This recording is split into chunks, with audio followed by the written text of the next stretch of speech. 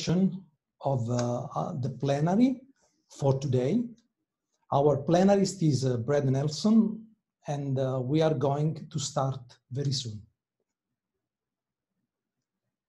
We will start at 10:25, so in 1 minute.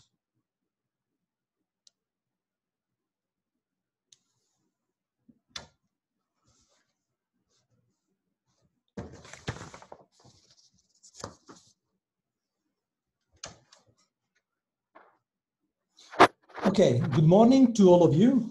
This is Domenico Pratichizzo. I have the honor to introduce the plenary of today, but before introducing our plenarist, let's start with a short video from the sponsors.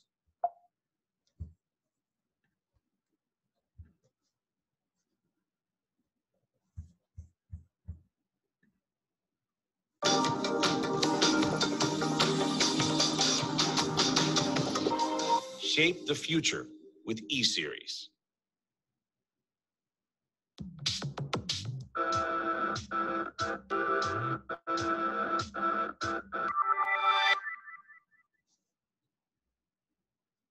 Le grandi conquiste si fanno insieme. Intellimec, il consorzio intelligente per la meccatronica.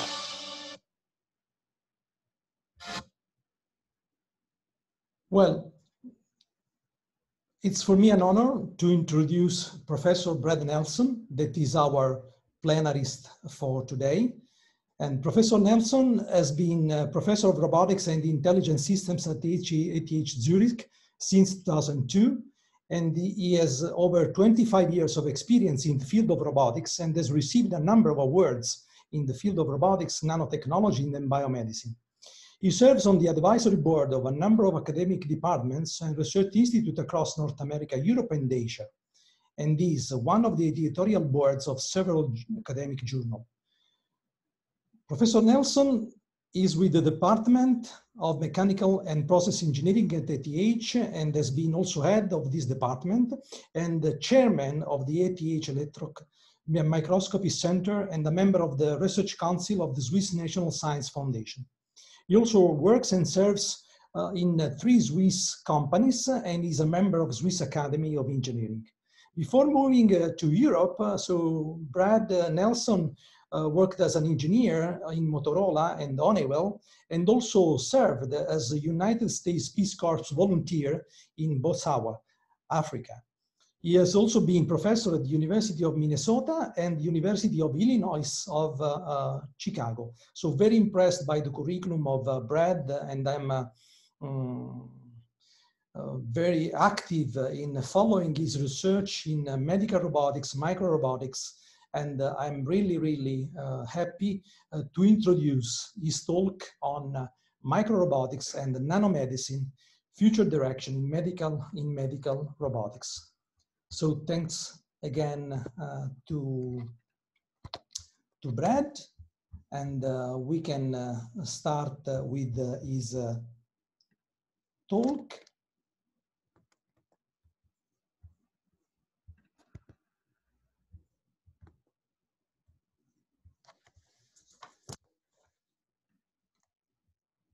Here we go.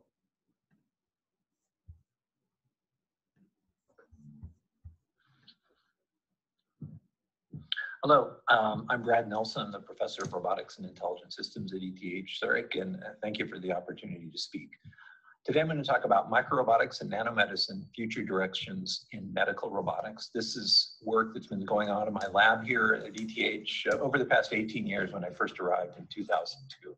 First, let me tell you a little bit about my lab and about ETH. ETH, we're located in the heart of Europe in Switzerland.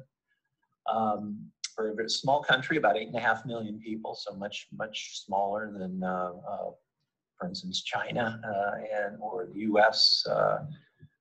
But I think we have a strong reputation in science and technology with some quite famous graduates, quite famous professors coming from ETH. You recognize, I think, the person up there on the right who was a student here and also a professor here. I think in the latest world rankings, we're consistently ranked in the top universities in the world with over 22 low laureates that have come from us.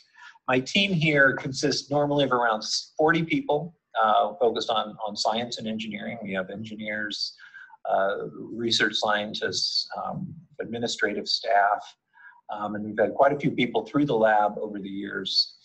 We bring in a broad set of skills. We're primarily robotics, but we work in micro and nanotechnologies. We work in biomedical engineering. Of course, we have electrical engineers, computer scientists, even medical doctors and business people that help us. And my lab here is focused over the years on kind of 4 areas. We first started working in micromanipulation and microassembly. That's when I started as a professor in 1995. And in a few years of that, I realized the importance of being able to measure forces at small scales while manipulating small objects. And so that led to a lot of work on developing force sensors for micro and nano scales for manipulating and handling small objects. And also, we worked a lot with biologists on characterizing the mechanics of biology, this area called mechanobiology.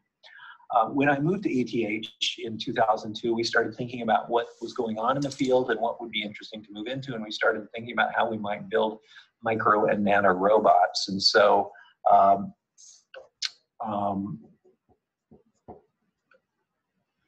that got us focused on trying to build small autonomous devices. And as we did that, we realized we thought magnetic actuation was the way to go there. So we started developing a lot of expertise in the field of generating magnetic fields, magnetic field gradients. But a fundamental part of what we do is materials and fabrication, making small things. So I have work with a professor, Professor Pani, who's a chemist, closely. He's an important part of the lab here and runs a group focused on materials and fabrication, and that has helped us be able to realize a lot of micro-robots that are a challenge to build. As we've worked in this field of micro and nano robotics, though, the applications we see are in medicine, and so we became quite interested then in this field of medical robotics, and that's where a lot of the work that's been going on in the past several years have been in medical robotics. And medical robotics, if you're not very familiar with it, is exploding, to be honest. The biggest success story has been Intuitive Surgical out of California. They have over 5,000 of their robotic surgical systems located in hospitals around the world and have performed more than 5 million operations with them. But there's also been other companies, for instance, Auris Health, Mako Surgical, Mazor Robotics. A number of companies have brought products to market, have been acquired by larger companies. And so there's a lot of interest from investors and from large companies in moving into this space. What I think is quite interesting in this space recently has been, first of all, in the COVID crisis, the COVID development is there is a need people realize in separating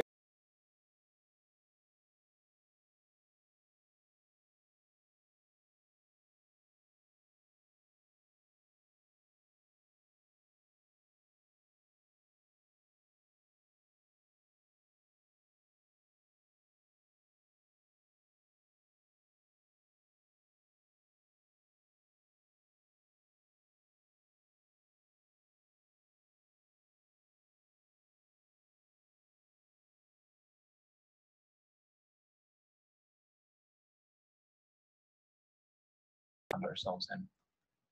But even before coronavirus, we saw some very interesting trends in the field.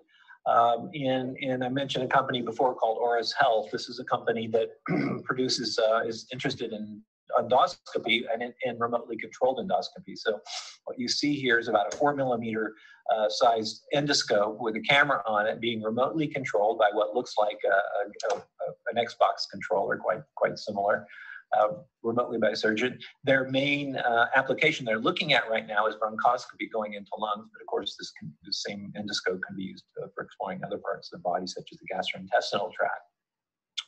Intuitive Surgical is also developing what we used to call the smart catheter system, which is now called the ION system, and also looking at smaller and smaller devices. And this is the trend we see in this field, is seeing smaller and smaller endoluminal devices that are guided remotely along more torturous paths. We think that's quite interesting, but there's a physical limit to how small these devices can be. They all have pull wires in them, so they're stiff. They have wires inside that cause them to bend in 2 degrees of freedom. They can bend in the 2 planes there as they're pushed forward.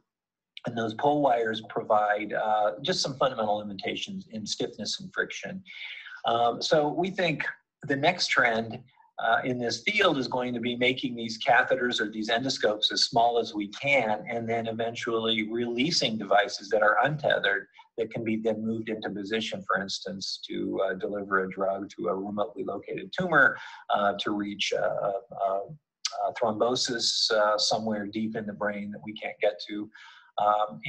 So this is what we call microrobots, small devices that are able to be autonomously controlled deep into your body. And so that's where a lot of where we've been going. And so I mentioned earlier when I was talking about my lab about the importance of magnetics, and magnetic actuation has been a key technology that's of interest to us. And so I want to spend just a little bit of time going through the physics of magnetics, pretty straightforward, pretty simply. There's 2 ways you can use magnetic fields. You can use the field, or you can use the field gradient. With the field, we can generate torques, and with the field gradient, we generate forces. And just to visualize that, this is the torques are generated sort of like a compass needle. If I put a magnetizable body, something that's made out of, say, iron or nickel or neodymium iron boron, in a magnetic field, that body will want to align its north and south poles with that field. And so then by moving and adjusting the orientation of this field, we can generate torques and cause these bodies to move. On the other hand, with forces are generated a little differently. They're generated as these fields get stronger and stronger. As those flux lines come together, it shows a higher density field or a stronger magnetic field. And that causes our magnetic body, or you can imagine this could be a microrobot that's magnetizable to move in that direction. And so about a decade ago or so, my group was able to consider this problem from a robotics standpoint. And we developed a system we call the Octomag. It consists of 8 electromagnets. You see them here in this picture. And we were able to formulate the mathematics of that in a way that was quite similar to the way robot manipulators, robot arms are formulated. Instead of having joint angles or velocities as inputs, though, our inputs are the currents going through each of these individual coils, and then through a mapping that contains magnetization of the material that's being controlled, the microrobot, as well as its position in the workspace. Through this mapping, we can then determine what forces and torques are generated on that. And so this gives us 2 capabilities here when we can formulate it like this. First of all, it brings in about 50 years of robotics control research on how you can address this problem. And it lets you do 2 things. It lets you figure out how to optimally design your robotic system for maximizing the torques and forces that you'd like to see in some way.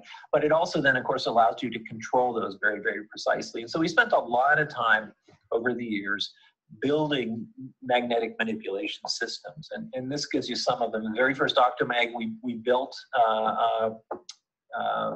came together in September of 2009. It's a device we've used for small animal experiments. We then, right after that, got the idea of making them smaller so they could fit under microscopes for microbiologists to work with, and so people can actually interact with magnetic rods and particles in complex ways. Because one of the things that our system allowed us to do is very precisely control these small devices with 5 degrees of freedom. And the 5 degrees of freedom, I mean, are translation in X, Y, and Z, and then rotation about 2 of those axes.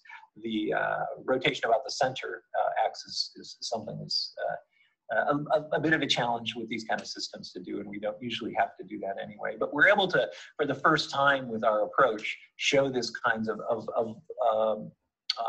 a very precise control of, in this case, this device is probably about 1 millimeter or so in size, but we've gone down to less than 10 microns for control of these kinds of devices. So we've gone from this kind of small animal system to a microscope system. We also started building a large system. This is our first system for doing large animals like pigs. And then that turned into a clinical system. So this is a system in a hospital outside of Zurich here that can be used for humans. And then as we've gone into this further and farther, we've also started going back smaller and more portable systems. And our most recent system is the Navion. I'll talk a little bit about that more. And this is a portable electromagnetic navigation system that can be wheeled in and out of an operating room to be used if it's needed, or the operating room can be used normally. And so this is some of the effort we've been working on over the years, building these systems so that we can control our micro robots. So one of the first things as we started working in this field, we thought about was, well, what are we going to do with these? Where in the body? And we became interested right away in ophthalmology for a variety of reasons. And the idea was that we could somehow drive small devices within the ocular cavity to the retina to help treat a variety of retinal diseases. And so we've taken that quite some ways. And here's our Octomag designed for small animal studies. This is one of our micro robots that is small enough to fit inside of a 23 gauge needle. That makes it about 300 microns in diameter. And then it can be injected through the sclera, through the white of the eye into the eyeball. That doesn't require a suture to close that puncture. So it's a sutureless puncture, and can be released there and perform things like deliver a drug to the retina to treat, for instance, age-related macular degeneration, or it could be used to perhaps help block a clogged retinal artery or vein. So this is about a hair-sized vein. It's about 125 microns in diameter. You see our device kind of floating right above it, right above the retina, and puncturing in these cases. So we've continued down that path, spun off a company in this area, and are still interested in pursuing activities here. But we started thinking then, well, what else could we do? What other parts of the body might we work in? And so one thing that became interesting to us was looking at the heart. We talked with some cardiac surgeons, and we're thinking about particular diseases, and an electrophysiologist who worked on treating heart arrhythmias was interested in our system.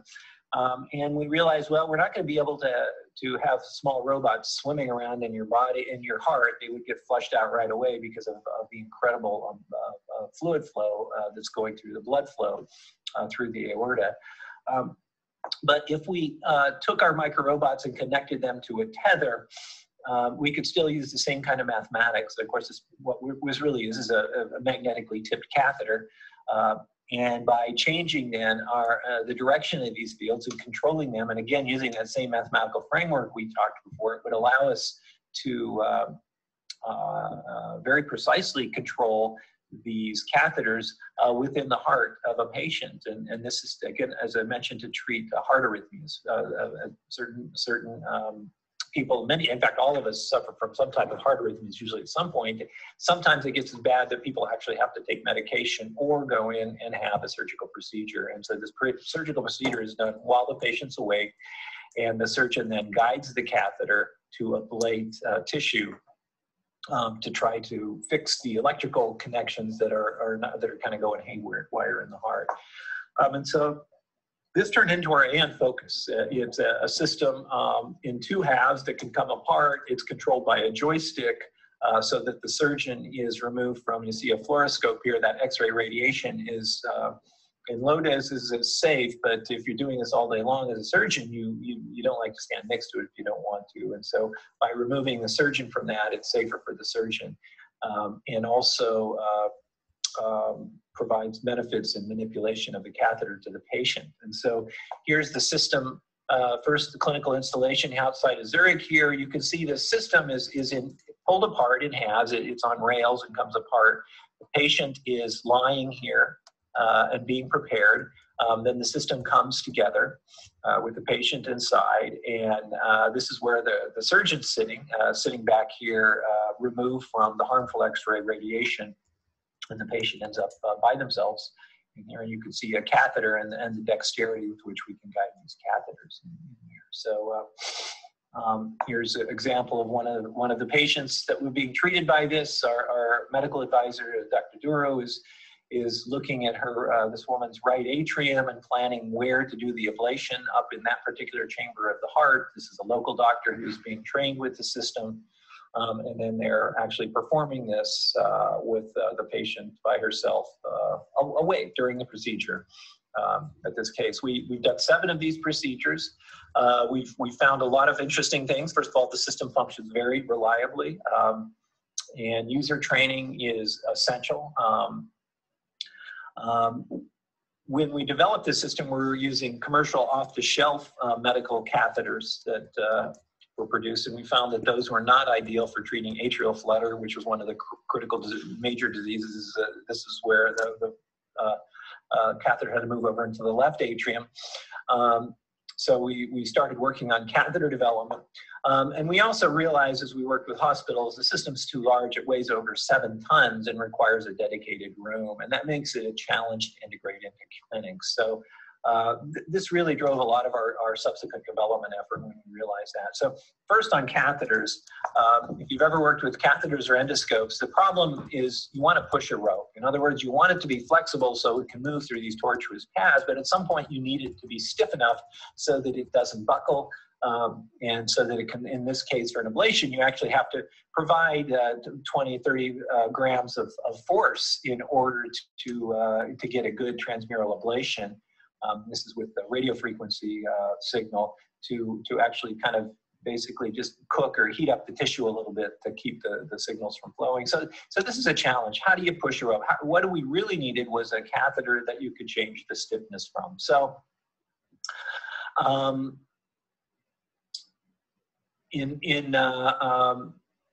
one of my PhD students, Christoph Schouten, was looking at this and then went to the literature in soft robotics and realized there were some interesting materials out there that would actually change their stiffness at temperatures just slightly above body temperature. So we use these materials called liquid low melting point alloys.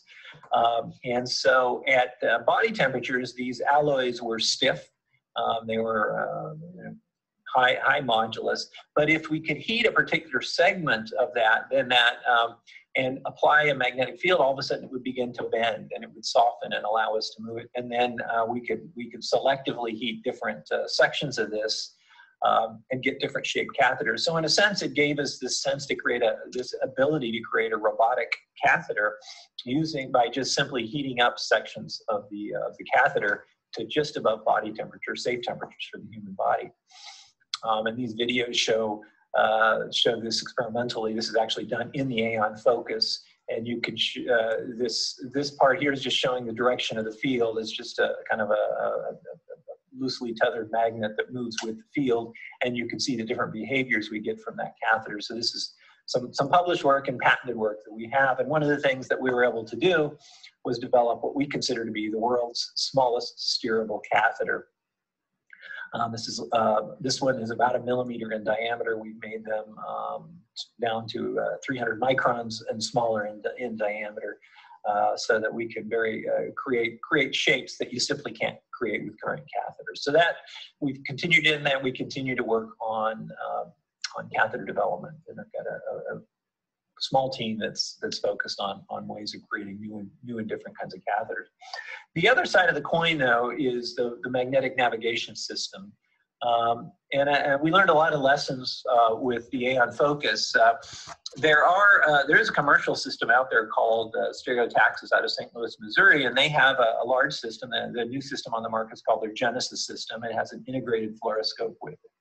And it has these very large magnets that are very heavy, on the order of over 200 kilograms each. So you're moving these large magnets. They're not electromagnets, but permanent magnets around to guide this.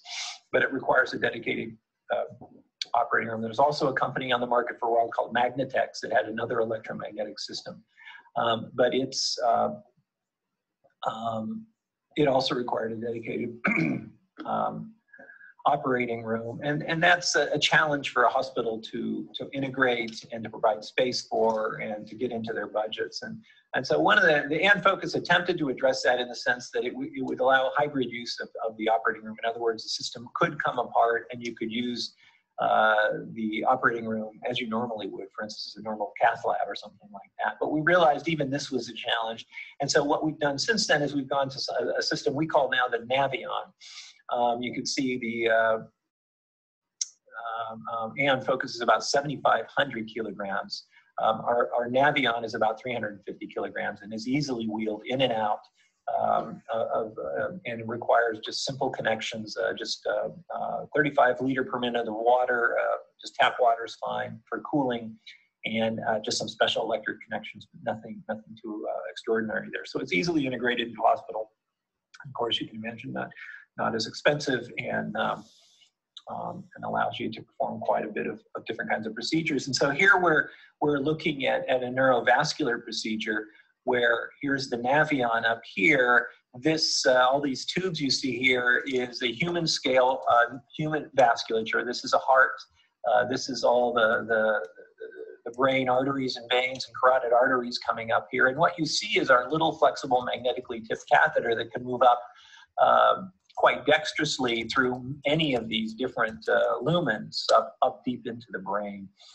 It doesn't have to have the special bent tip. It doesn't have to be steered with the complications that a normal catheter is. With a normal catheter, you push, you pull, and you twist it, and you have to get the right bend at the tip in order to fit through many of these bifurcations in here. However, with our system, we could just bend it as will using the magnetic field, and as we get closer and closer, the field of strength, of course, gets stronger, and we're able to move even more dexterously as we move here, so you can see him easily going up the aortic arch right here. So we're continuing there, and this is kind of our vision of well, you can't see it, I guess my video is connecting that, but you didn't miss much there.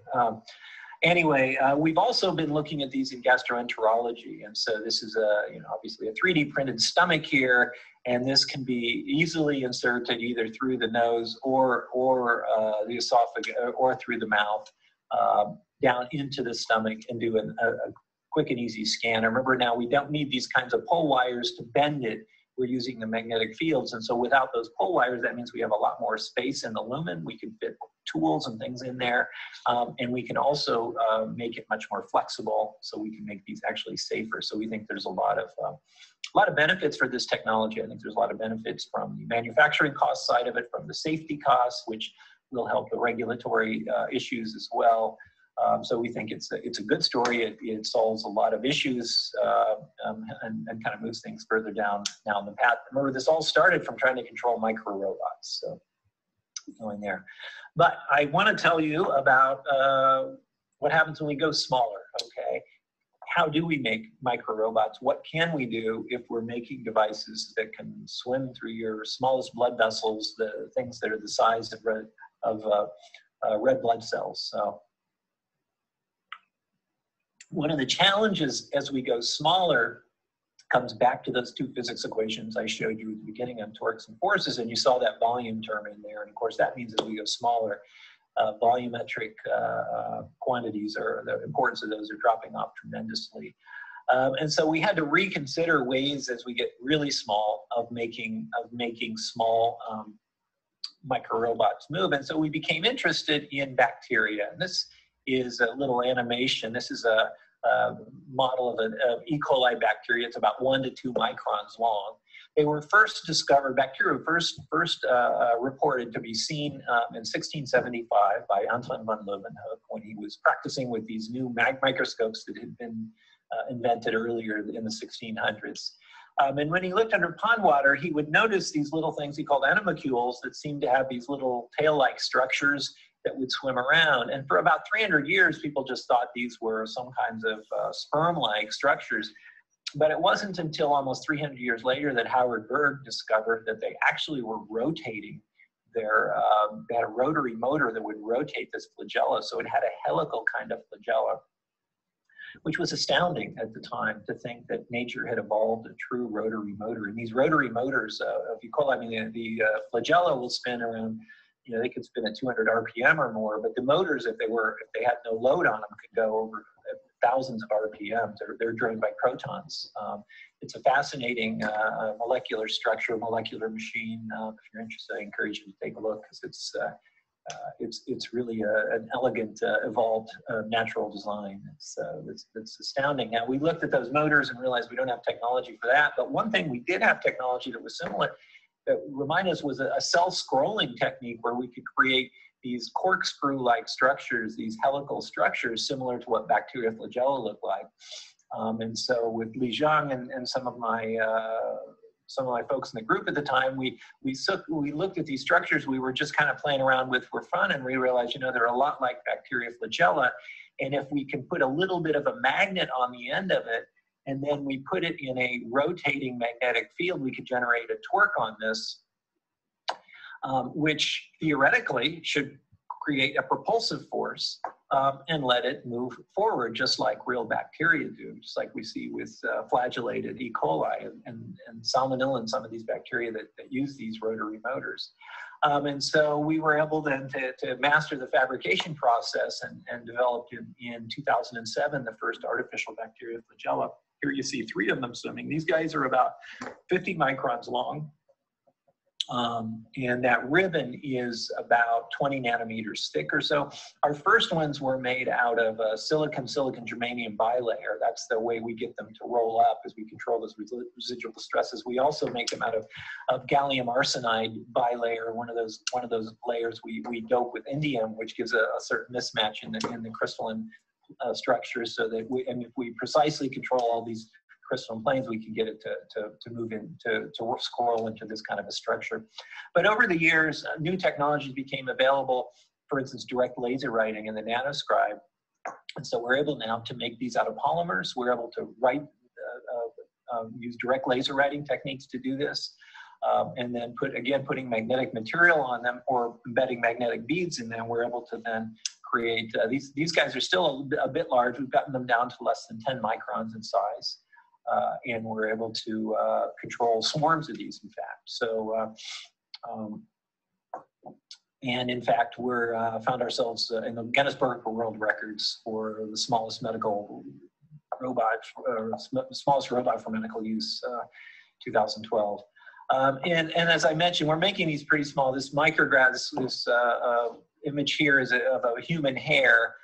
These are some of the smallest ones we made in comparison to that, and they're about the size of a red blood cell. So we've gone down a lot of paths. We've got a lot of research on these material properties, on making how we can make these bio-erodible and biodegradable so that they can operate in your body for a while and then just disappear. We don't have to worry about trying to get them out.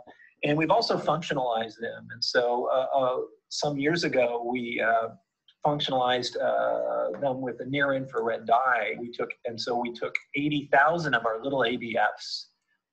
We injected them into a living mouse, into its peritoneal cavity. We call these an FABS, for a functionalized ABF. So they have this fluorescence on them. And then if you get 80,000, you get a strong enough signal to actually see this with a fluorescent microscope. And so we could inject this swarm into there and then drive them around within the living mouse. So that's what these videos show. These are the fluorescence images. This is in a petri dish, just to give an idea of how what it looks like inside, or what we imagine it looks like inside the mouse.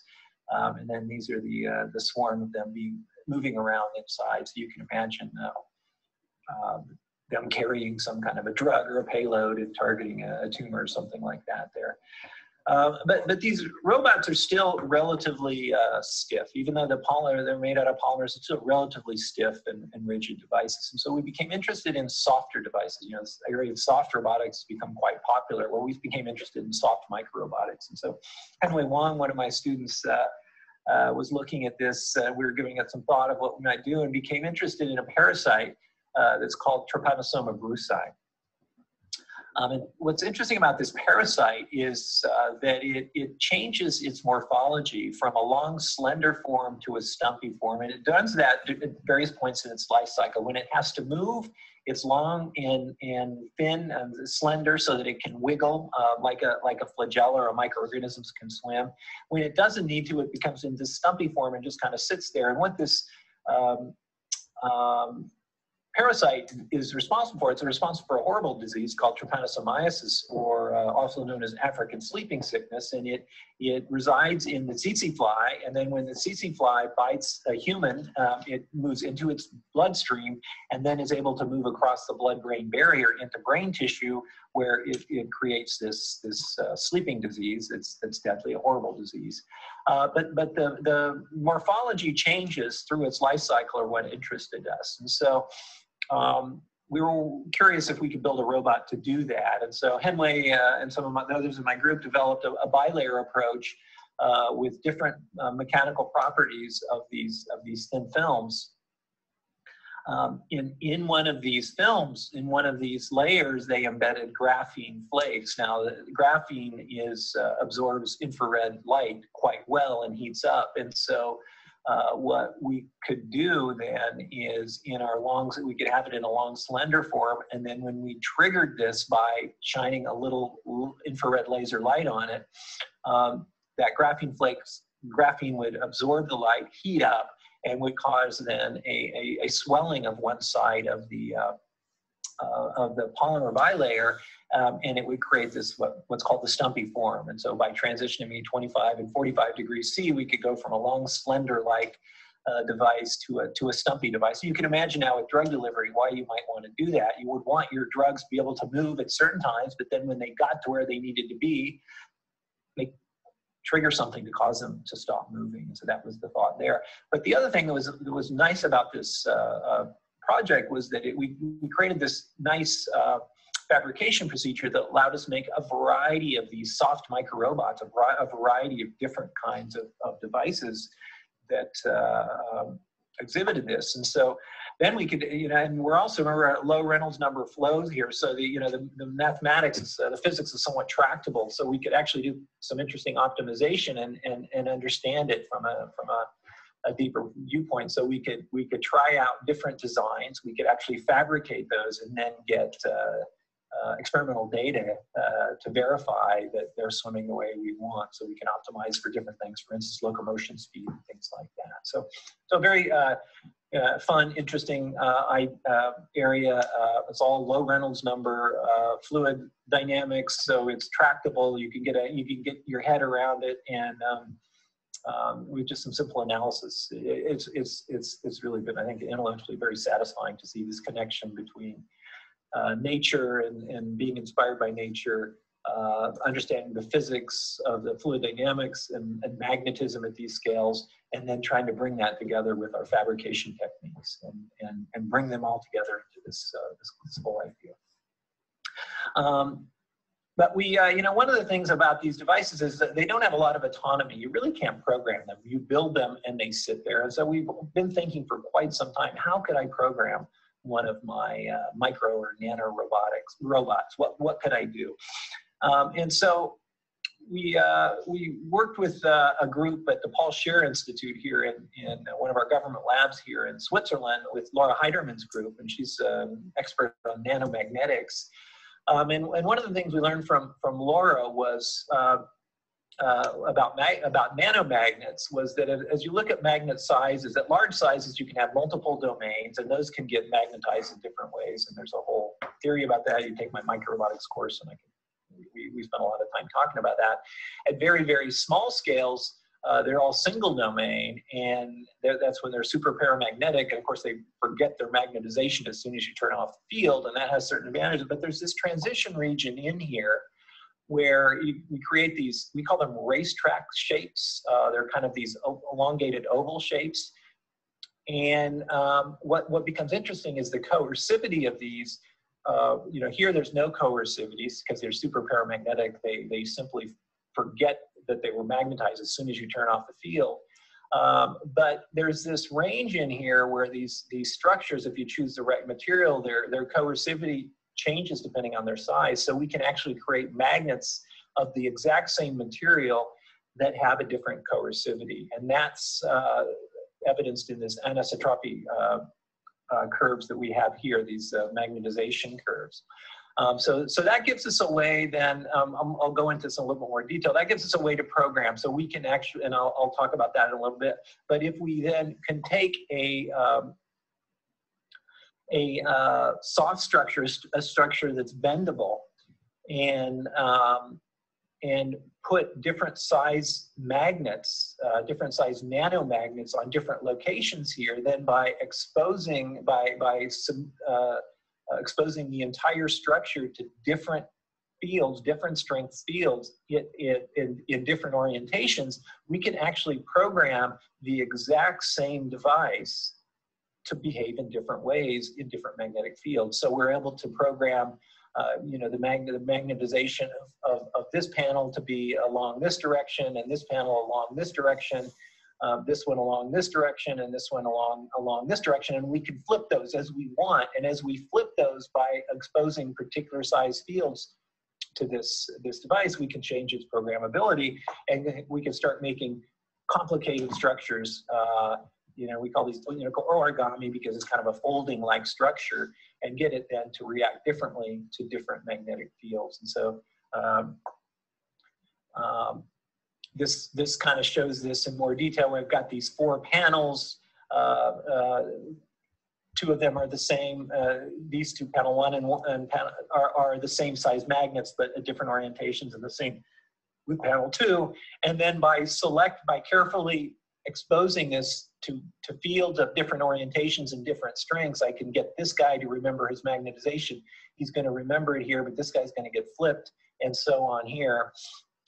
And then create from these 4 panels. I can actually create 16 different magnetization configurations. So now I've created a way of programming my devices in situ by just exposing them to different sequences of magnetic fields and getting them then to, as I then have them exposed to then another field, to get them to behave and show different kinds of shape performance and these kinds of things. And so this is, I think, the first work we've really shown how you might program nanomachines in this way.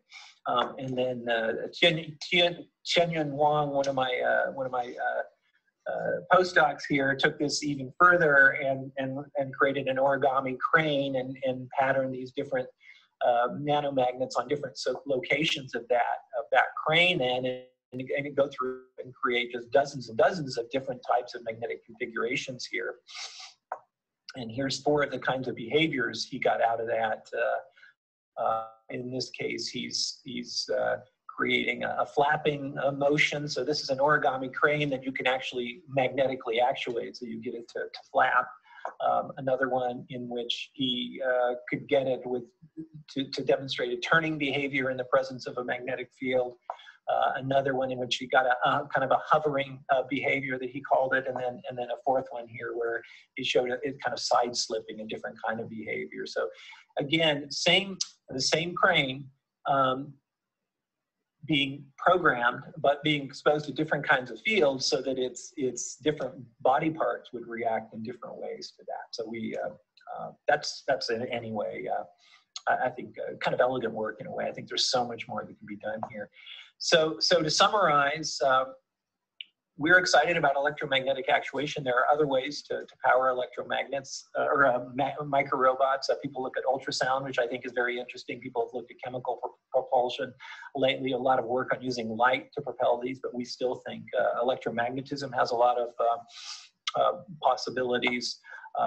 Nanomagnetism is quite interesting and enables programmable, reconfigurable microrobots. We also, I didn't mention it, but these 2 devices here are quadrupoles. So most magnetic models we talk about are dipoles, but in this case they're quadrupoles. So there's a lot to do there, a lot to explore. I think there's still a lot of very fundamental work here. And also I think the fluid interactions and understanding that is just fascinating. Bringing together all the physics and fabrication procedures, I think those are fascinating. And then in terms of the medical robotics side, I think there's also been some quite interesting developments. First of all, we've seen success. We've seen positive outcomes from robotic surgery, but we've also seen incredible interest from investors and from the biomedical companies in this space. But these ideas do take a long time to come to fruition. And there's a lot of reasons for this. First of all, whenever we start a new project in medical robotics, we always underestimate the complexity of the task, but of course, that's the story of robotics. We always think the problems are easier than they are. Otherwise, maybe we wouldn't have started in the first place. One of the things that's key is we need to understand the surgical workflow. How do you integrate with the way the surgeons are used to operating, but also with the hospitals? You have to appreciate in this space that incremental change is good. You don't want doctors coming in and doing something different, so you have to have a strategy of how to bring that along. And also, you got to be concerned about business models at some point, because the investments are tremendous to bring this in, to bring this to fruition. And so you got to make sure that there's a return on the investment eventually. Make sure you're working on the right problems. One of the questions we ask ourselves is, will this discipline ever impact access to surgery worldwide? I certainly hope so. I think the cost of systems must be reduced, and there's certainly plans for that, and there's certainly ways that these systems can be reduced. I also think one of the keys is we need to show that these systems really can help train surgeons more rapidly. And especially during these COVID times, we're seeing the importance of remote operation of systems in telemedicine. And I think when we really can get the systems at lower price points, we can show that we can democratize surgery in the sense that it doesn't take 20 years of training before you can really perform some of these surgery. You can come in sooner with that and use experts remotely to guide this. I think these are the kinds of things that are going to change the field in a more global sense rather than the way we see it now. So that's all I have to say. I thank you very much for your attention. I'm going to leave it here, and this is a little video in a fluoroscope, X-rays, and this is a 3D printed circle of Willis. This is the circulating anastomosis that's inside your brain that delivers blood flow, and what I'm showing is moving a little device through that. What's important about this is that the system that's doing that is an electromagnetic system that allows actually a whole human in it, so we can actually control devices at human scales there. So that's there. I thank you very much for your attention, and wish I could be there in person with you. So, okay. Thank you. Okay. Thank you. Thank you very much, Brad, for your great talk and plenary. We are really impressed about your work on these micro robots, nanomagnetics, and seems that this electromagnetics is very important to control, to steer, and to make these robots moving. No? So now, and I'm also very impressed about the level of engineering that you did in order to make these ideas into real devices. I saw the Octomag story, no, going to the recent, to the very recent years. In some sense, it's really nice. So now we have time for questions. I'm going to open the questions will be given by chat. Okay. So one of the Alessandro Monticelli is asking about the artificial intelligence applied to micro robots and how this field is going to evolve in the next few years. So what's the joining aspect between AI and this micro machinery that you are doing for micro and nano robots, actually? Okay, so I am excited about what we're going to see, first of all, in medical robotics. So let's talk about what's already in the clinics at larger scales. And what certainly the trends in the field are, we will see more and more autonomous behaviors. That is, right now, all of the operations all the movements are directly controlled closely by a surgeon. We're going to see, in the not too distant future, more of these automatically controlled, or parts of them automatically controlled. For instance, endoscopes. I think we will see endoscopes that will be automatically controlled to make sure, if you, for instance, scan your stomach, that it reaches the whole area, instead of some of the problems now with scans. For instance, if you have gastric bleeding, is that the person controlling the endoscope sometimes misses the bleeding, and so we will give more and more control. And so these are, classic path plotting problems, how to cover areas. And this will just continue. We already see this with capsule endoscopy, those pills you swallow that go through your guts, where some of the images are actually analyzed automatically, because you're ending up with tens of thousands, 50,000 images to analyze, and it's hard to do that for a surgeon, so for a person, and so we'll see more autonomy there. Yeah. For microrobotics, it's going to be similar though. You need to plan, and I think my students see, and the way we work, we think of the kinds of algorithms we use are very, very similar to the same kinds of algorithms used for self-driving cars, for mobile robots. Yeah. So I think we'll just see more and more of that coming in. Yeah. So another question that I have, why we accept some other questions from the audience, is that so you were showing that, so one of the main way that you were showing is to use magnetic fields to steer and orient robots. But at a certain point, you also showed swarm of robots. So how do you manage to, if you want to control two robots in a sort of cooperative way with different trajectories? So how can you do multiple control of different robots with the same? Yeah. So there's a robotics problem called one command to many robots, right? Yes. And one of the people I used to read a lot of his papers is Tim Brettel from University of Illinois, where imagine you have many robots, and you can give one, and they're all at different initial configurations, and you can give one command. You can actually plan that command to get configurations, and I think theoretically that's a really interesting problem. But another way to think about this, though, is, we're used to thinking in terms of robotics that every single one of our robots has to reach its goal. But with swarms, we have to think in a more statistical sense. We want to look at how, a certain percentage getting there. And so we need to rethink how we do the control of that. And I think, we have the tools in robotics to do that. We just need to adjust our thinking and go down that path. So I think there's some really interesting theoretical work to do there and experimental work. Good. So some other question from the audience. So there was a, okay, what do you think about silicon and micro machining as a process to build micro robots? Do you think that it can be still useful for surgical applications? Yeah, so it depends on what you want to. So if you're on a catheter, or something that you can control very precisely, you can put in and take out, then all you need to do is to make sure that you have short-term biocompatibility. That neodymium iron boron, for instance, one of the magnets that's used for the catheters, is a toxic material, but you can coat it. So if you're just putting it in and taking it out, that's okay. Yeah. If you're going to leave it in the body, even if it's coated, that's just not going to go anywhere. And I think that's one of the things whenever you look at robotics research, ask yourself what materials are being used. And to me, there's three main properties we're concerned about.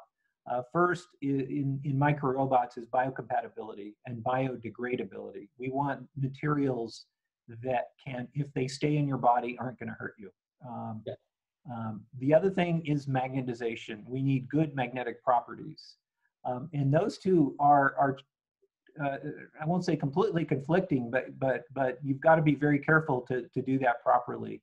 And then the third is the functionalization, the surface properties of these, which includes things like surface tension, surface wetting, how you can attach molecules. And so those three things are key material properties. And I've got a great professor I work with here, Salvador Pane, and these are the things we talk about a lot and try to figure out new material systems in those areas. Yes. Brad, then I have another curiosity that, I was really impressed by artificial bacterial flagella, no? That had a sort of this propeller to way to move.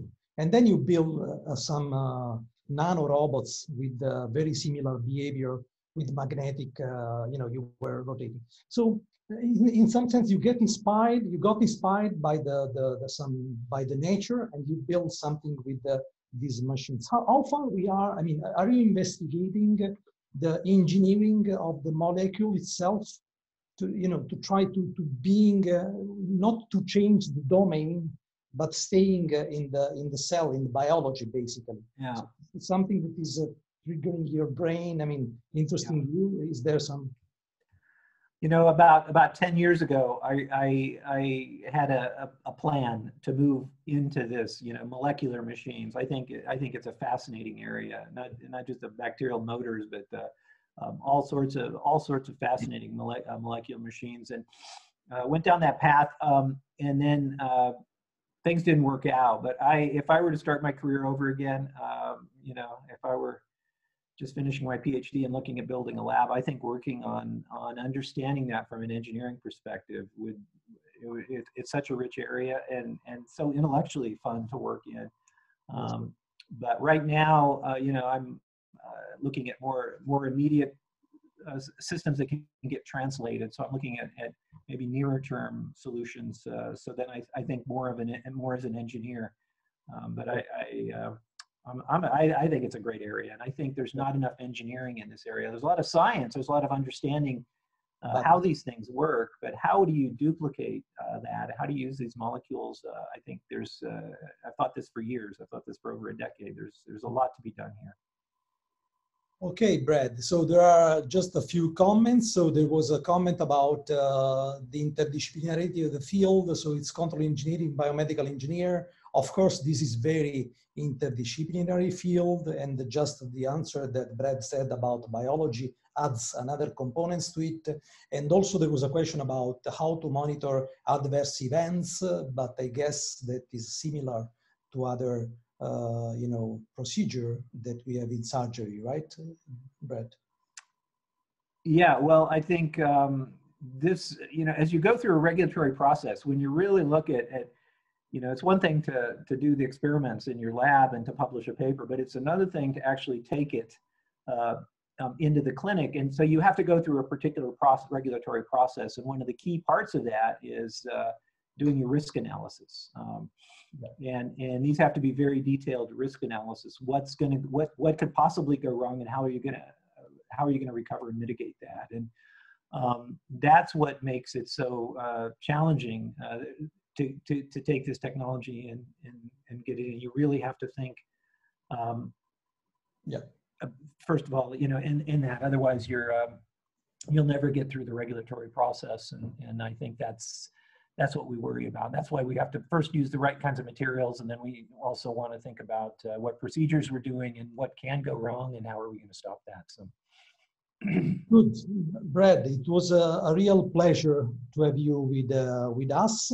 And I mean, we will get really inspired by your take-home message from your plenary. And I wish to thank you from myself and Barbara and all the other organizers of the conference. And thanks again for participating to our conference. Thanks, Brad. Domenico, thanks, Barbara. Thanks everybody for watching. Next time. Bye-bye. Take care. Bye. So the session ends, and we will keep going with the regular sessions that should have been started 5 minutes ago, but we will get in time later. Bye-bye.